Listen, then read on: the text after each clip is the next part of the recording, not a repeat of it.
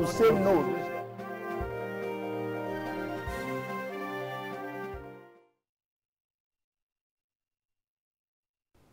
All right, welcome back. You're still watching News Up.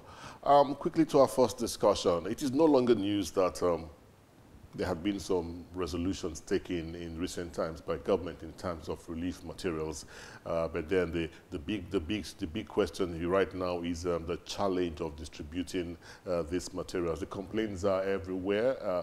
Quite a large number of Nigerians have showed displeasure at what they say they're getting from government. But we also understand that there are a few challenges that this initiative could face, and that will be the focus of this conversation as we speak. We have Sumbo Oladipo, a development consultant.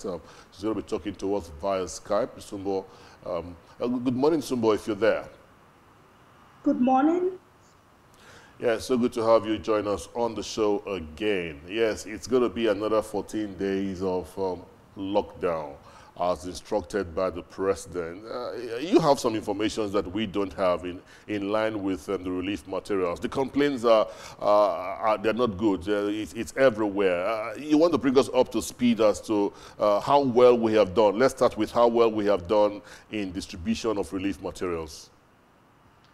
Well, the feedback that we have been getting from various people across the country, we have not done so very well with it, with the distribution, because there are quite a number of people who are yet to receive anything, especially this group that we term the vulnerable, the poorest of the poor.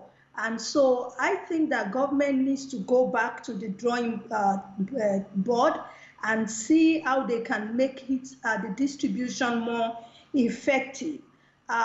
For instance, I'll just quickly say this. A few days ago, I was speaking to a friend of mine who works outside of the country, and she said to me that her husband, they live in Ikoyi, her husband received palliatives from 3 different groups of people. He received from the government, and then he received from 2 organizations, I think corporate organizations. They just knocked at their door and they delivered those palliatives. And so I said to her, I don't understand how you should be getting palliatives.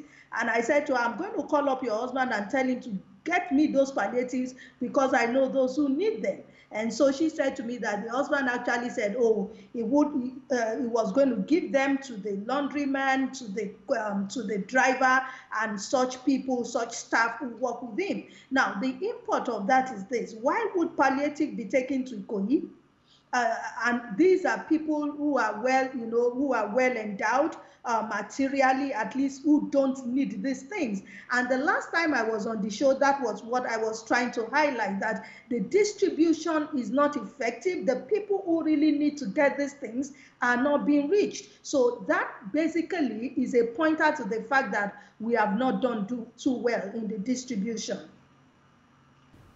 All right, Sumbo, the government has increased the social register by 1 million, totaling 3.6 million.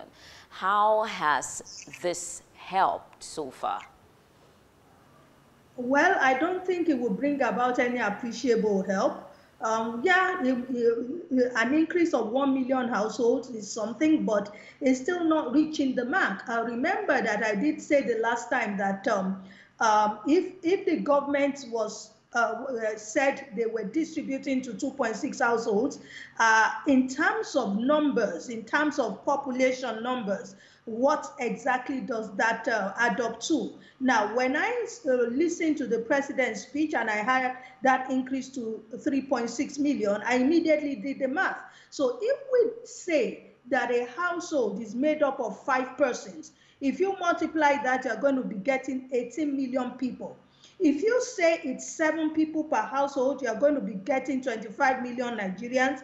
And if you go as high as 1 household, take catering for 10 people, then you're talking about 36 million people. And if we say that over 100 million people still live below the poverty line, then you'd understand what I'm trying to say here, that it's not really meeting the mark. Well, we will say thank you to them for increasing the numbers, but they can still do more. You know, I was thinking through all of this, and somehow it occurred to me that when I was even talking about the vulnerable people, a very critical set of people that I missed out are the homeless. All over Nigeria, there are people who don't have a roof over their heads. These are very vulnerable people. You see them, you know, sleeping under the bridges. If you've ever been opportune to go to Lagos Island, where we normally call Isaleko, late at night, you would find people sleeping in their numbers, you know, on the verandas. A couple of years back, I also know that there's something they used to call tanlese, I mean, who owns the land, literal translation. And that's a situation whereby people rent out, you know, rooms or spaces.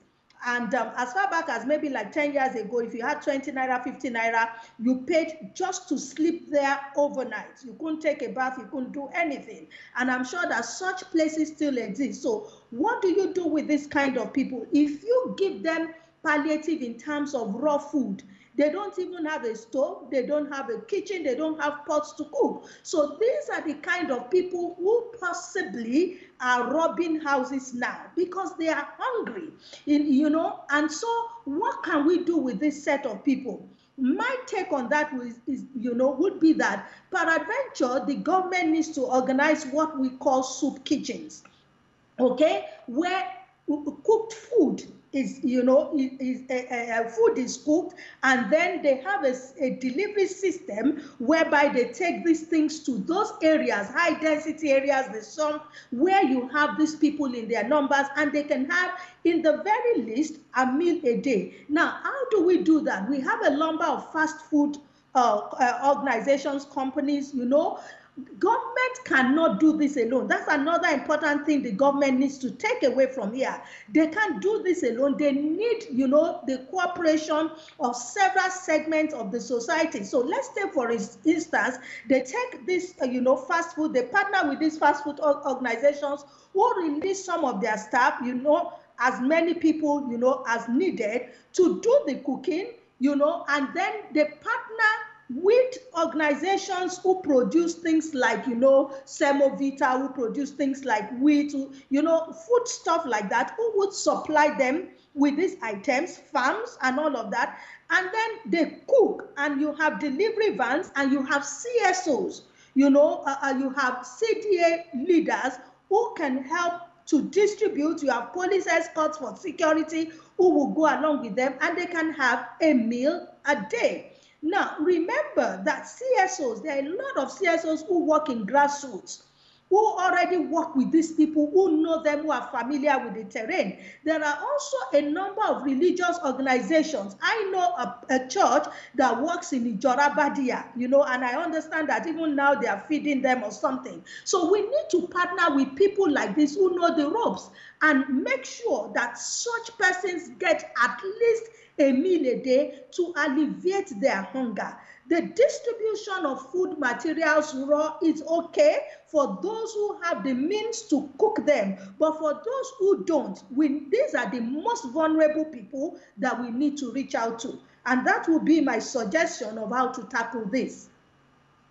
Well, that is one of the most interesting thing I've heard in recent times, looking at how we can deal with the most vulnerable, you know, in the society. But then it comes with its challenges also. I was looking through the news about 3 or 4 days ago, and I realized that what was done in South Africa was that they actually brought all the homeless people into a safe place. They camped them like in a stadium, or like somewhere like Nikon Stadium, or like in a stadium that is not in use. They brought all of them under one roof, ensured that they got them all tested, and government is now feeding them under that same one roof. That's what I saw happen in South Africa. Couldn't you think that we could also buy into such an initiative?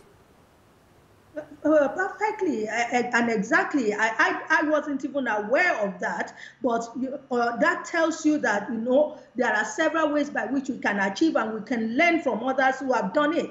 That's a good one now, because if you bring them into a space, then it reduces the traffic that you have to do. And like I said, there are organizations that are already working with such people. They would be able to talk to them, they would be able to manage them.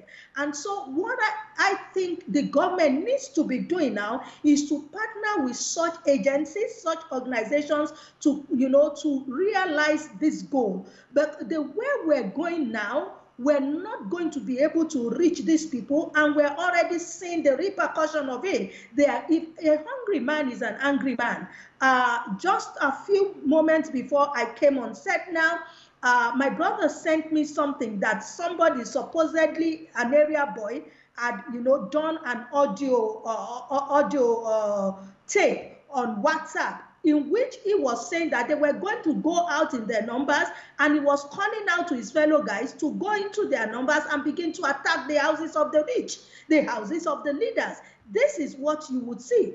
Don't forget that one of the shocking news that greeted people at the onset of this pandemic was people queuing up in the US in front of gun shops. I remember that, I think it was my daughter who was asking me and saying, "Mommy, I don't understand the linkage." And I said, they are trying to get guns, to secure themselves, because they know that when this thing goes on for a long time, people are going to begin to break into homes. And that, if that could happen in the United States and people saw it afar off, then what do you think would happen in Nigeria? I saw it afar off. It was one of the things I said, that if this lockdown goes on for long, people are going to begin to steal.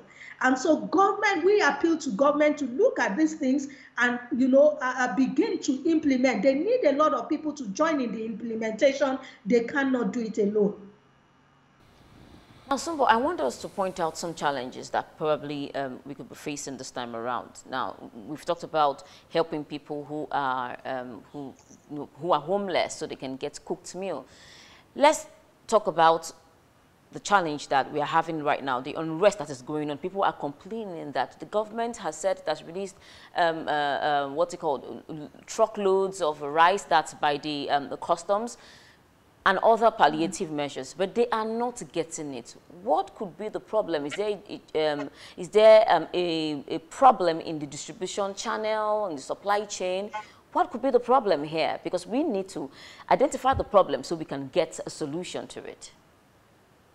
Well, a critical problem would be logistics.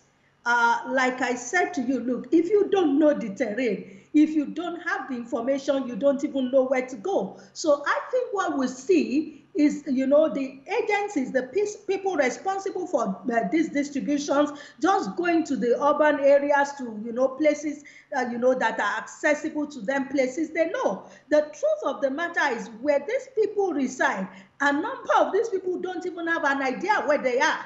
And if they do, they can't even access them.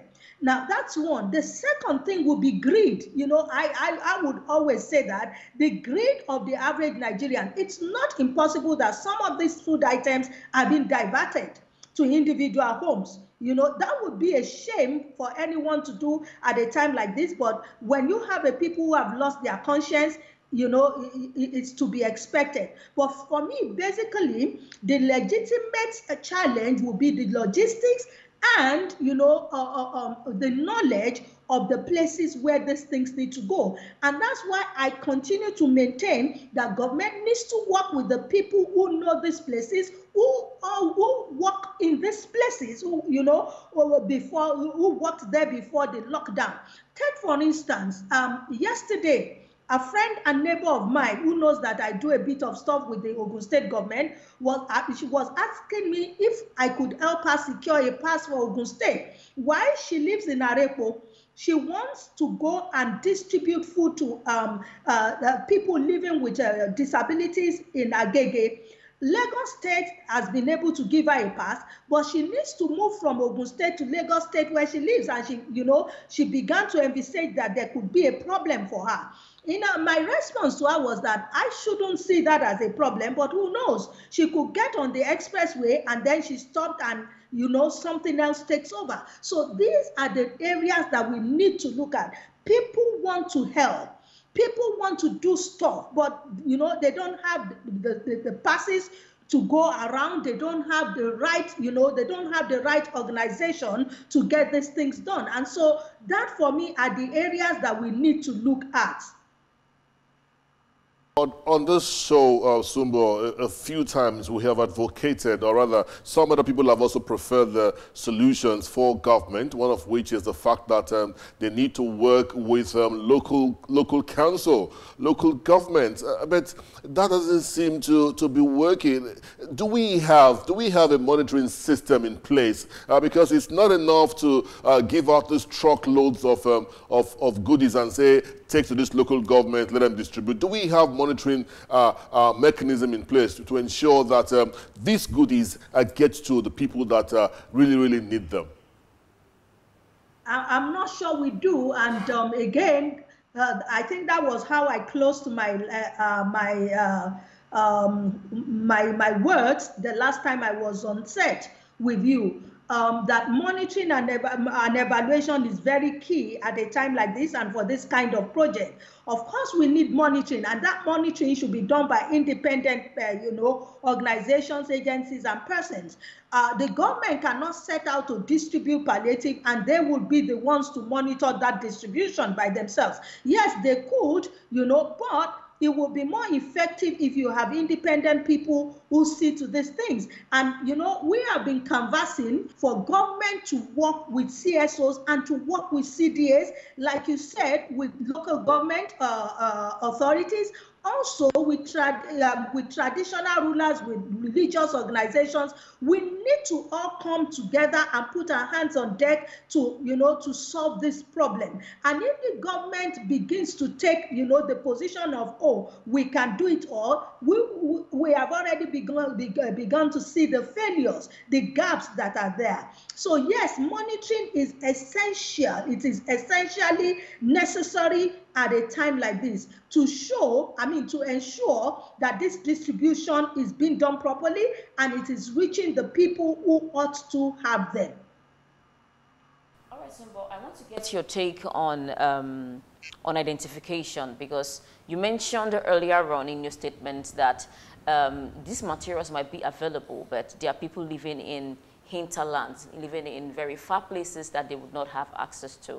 How can identification help this time around? Because some people are even arguing that the so-called money you want to transfer, the conditional cash transfer, why don't you get those people, put them into the mobile banking system and transfer the cash to them so that they can afford to buy the things that they need? How can we use identification at this point in time to help solve this challenge? Unfortunately, we've been on the case of the national ID card for as long as I can remember now, because that would have been a tool that would, help identify locations of people, where they live, their residences, and all of that. But that is not working. I will still go back to the local government. I will still go back to CSOs who work in the grassroots. I don't think there are people that know, the terrain more than CSOs who work in these grassroots. I've been privileged to go to places that in my lifetime would never have thought existed, even in Lagos State. Okay, and so, these are people who have some form of data, some form of information. The government needs to work with them. Again, a friend of mine, spoke with me a few days ago and was speaking about Isaleko and how, he's some kind of, community leader recognized around the place. And, he was getting so many calls that, oh God, we are hungry and all of that. So he had to organize with a few persons, friends and club members and all of that. And they began to find a way of getting food to those people. So this is what I'm talking about. There are people who are on ground who know these people. Those are the people the government needs to work with. The government itself, I'm not sure they know the people. I'm not sure they know, what is going on exactly. So my appeal, I keep saying it, is to is for government to work with CSOs and to work with religious organizations. I know a lot of religious organizations who have adopted, slums, and they work with them. They feed them regularly. They talk to them, counsel them, and all of that. And so these are the people that government needs to partner with. I keep saying that government can't do it alone. They are close to the grassroots. They work with them. So let the government come up, and partner with these people. There's so many of them, like I said, want to work, but they just don't know how to get to government. They don't know how to, come on board. There's a lockdown. You can't go anywhere. I now just discovered that today it's a total lockdown because I also live on the border of Lagos State and Ogun State. I can't go out to buy food today because it's total lockdown, and I don't have any protein at home. So we have to make we have to improvise to find something to eat. So if it's happening to the elite, if it's happening to the people who have the means, how much more those who don't? So my take on this is that government should please reach out to CSOs, reach out to religious organizations, reach out to people who work in the grassroots, and they will help, with the effective distribution of this palliative. One good thing that this development has raised is the need for us to have a single database. And I'm sure as we speak, I'm sure CDAs, local governments are beginning to look at that. We could even start this database conversation from that level. Every CD, every local government have a database of people in your local government. Then we now take it from local government then to the states and then probably to the federation. If the federal government does not want a single database, maybe the state government should be looking at having their own single database. That could be a good step in the right direction, Sumbo. I agree with you. Whatever form of data you can lay your hands on, it helps, okay? And so, like you said, let the local government begin with communities, begin with words that are under them. Let them begin to have an idea who are people, and begin to also disaggregate them into different categories to help identify the different needs. The vulnerable can be classified under so many by so many indices, by so many things. And so the local government, like you said, would be a good way to start. The local government, if they have their data, can feed into the state data, and the state can now feed into the national data. And we move on from there. Data is very essential. One thing that this whole pandemic issue has been throwing up is the issue of the availability of data. You can't run anything without data. You can't plan a budget without data. You cannot do anything without knowing your numbers, without knowing the different categories and the different needs of the people. You can't. And that is the problem that we have as I speak. Well, Sumbo, let's move on from here. Like you rightly alluded to, there was a WhatsApp video, WhatsApp voice note that went around. So you could see that there is a level of tension that is brewing. People are getting a bit unrest. People are getting a bit unexcited. And then there is this fear. But it's important that we need to calm the nerves of people of Lagos, especially the youth. So I would like you to make an advocacy, maybe to religious leaders, maybe to well-meaning Nigerians, whichever way they can come out and assist. In the short term, we need some quick fix right now. We need some quick fix right now to help the hungry in the state. Yeah, I do believe that the advocacy is not strong enough. We need to do more. However, if you continue, in my faith, it says faith without works is dead. No matter what you say to the people, if they are hungry and you don't have any means of alleviating that hunger, what you are saying will definitely be falling on deaf ears. And let us also realize that the population of Nigeria is made, is made up more of youths. I know that our youths cover over 60% of our population. These are people who have the energy, who have the zest. They have to channel it into something. If they don't channel it into something positive, they will channel it into something negative. They've been locked down. They can't go anywhere. You are not even allowed to go for a walk. You can't jog. And so how do you expend this energy? And if you add that to hunger, you have a time bomb on your hand that is waiting to explode. So advocacy, yes. Sensitization, yes. I would suggest that, the local government moves through their communities, carry the loudspeaker, appeal to them, talk to them. But in addition, something definite has to be done with the hunger that is going on. They need to feed.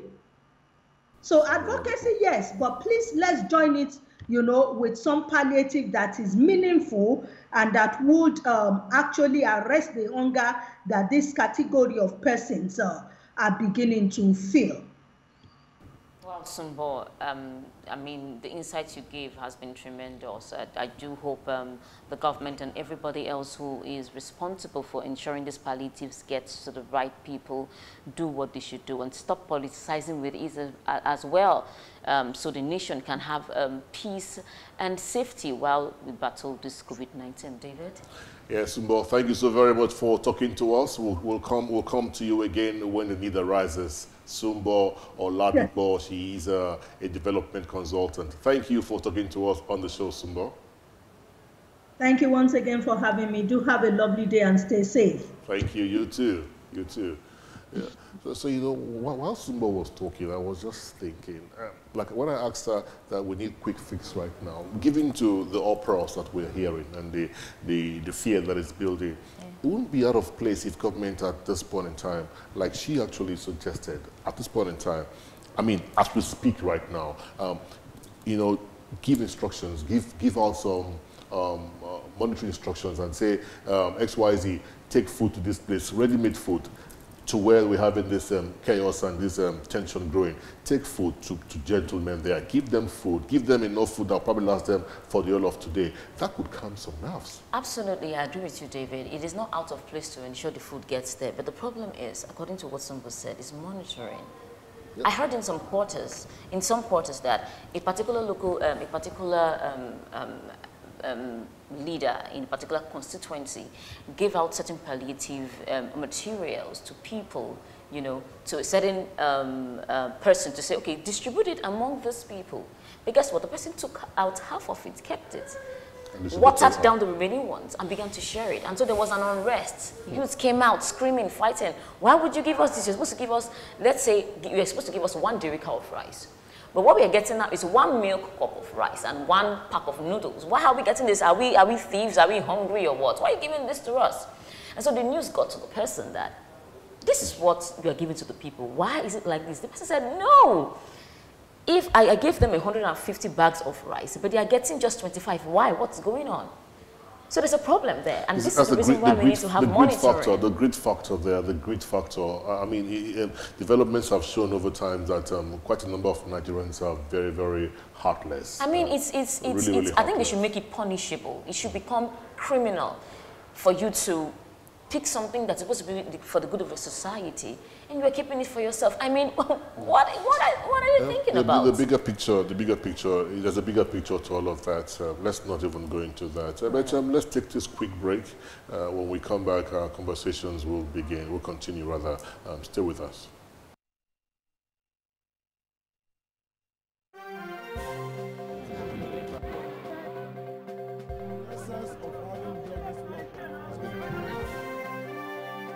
Say something, you say no.